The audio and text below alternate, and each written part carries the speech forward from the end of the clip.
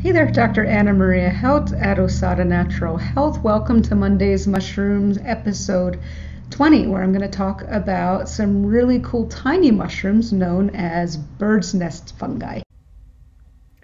So bird's nest fungi, you could probably guess why they're called that by looking at them. They're super cool and really tiny. Many species of this fungus around the world, including apparently in my garden here in Durango. So bird's nest fungi, at least some of them belong to the Cyathus genus. Cyathus means cup, roughly. So in ancient Greece, there were these cups that were used for filling drinking cups with wine. And so what you're seeing here are some dried up specimens that I just ran outside and grabbed. These have been sitting out for a while, and the fruiting bodies that you're seeing here, the little cups you're seeing here, are pretty dried out, but you can see the very obvious cup shape. Now, going back to the name bird's nest, that comes from the fact that it, looks like a nest with eggs in it. So the one growing here and in many other parts of the country and the world is Cyathus stercoraeus, the dung bird's nest fungi, or dung-loving bird nest fungi. And it's called this because it is frequently found on poo of different sorts, but it's also frequently found on mulch, wood chips, things like that, which is where it was in my garden, actually, in some mulch hiding under a very large dandelion that was providing shade for this. We've had a very rainy, nice wet monsoon season here in southwestern Colorado, which allowed this mushroom to grow. Now, these are saprobes, meaning it's a type of mushroom that feeds on organic matter. So it could be poop, it could be wood. In fact, a lot of Cyathus species are wood decaying fungi. They don't need to grow with a particular host like the mycorrhizal fungi do. So for instance, things like chanterelles that have to grow in association with the roots of a specific tree. No, Cyathus mushrooms don't need to be hooked into a plant to grow. It just needs whatever organic matter that it happens to like to eat to grow. And so here are the eggs, the so-called eggs here, and there might be 4 or 5 of them. In this case, you can see just a few of them. And these are actually filled with mushroom spores, which is one of the ways that the mushroom reproduces.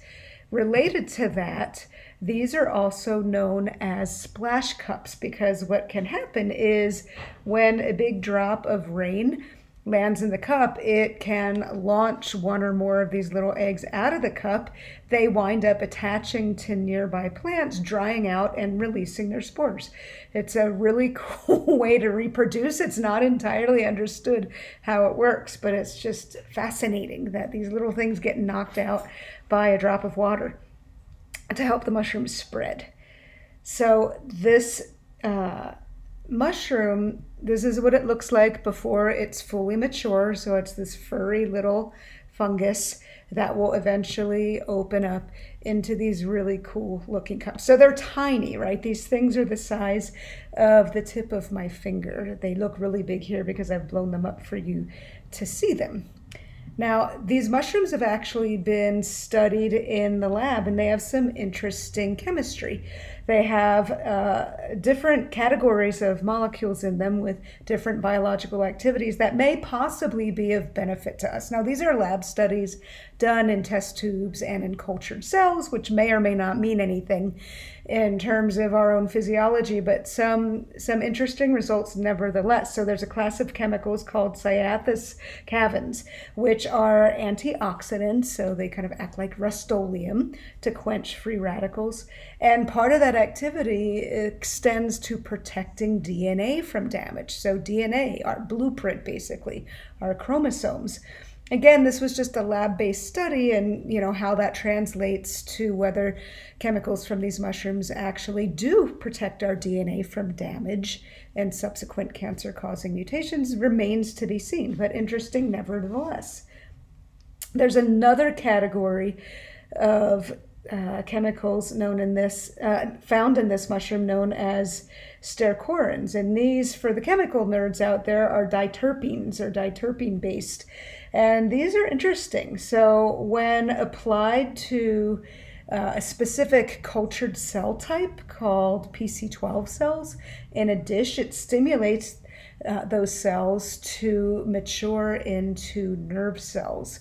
And so they grow these little projections similar to those that we see on nerve cells that are important in transmission of a signal.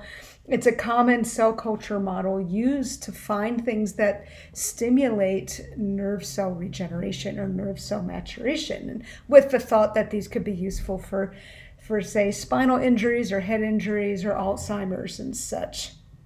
And so this study found that stercorins from this bird's nest fungus stimulated the production of something called NGF, nerve growth factor, which again stimulates the maturation of nerve cells. And in the same study, the same chemicals reduced the inflammatory response mediated by a microglial cell line in culture. Microglia are macrophages. They're a type of immune cell that are specifically found in the brain and the spinal cord. And so extracts from these fungi were able to impact the function of these cells that are important for the maintenance of our brain. So some very preliminary results for a really interesting fungus, splash cups here, or bird's nest fungi, that, remain to be seen what that means for us people. Not that these mushrooms need to do anything for us people. They're really just cool to know about in and of themselves. So here are some splash cups here actually filled with rainwater. So there you are, bird's nest fungi. Thanks for listening. Thanks for watching, and as usual, if you have any comments or questions, feel free to leave them in the comments section. I do respond to everyone, and take care, y'all.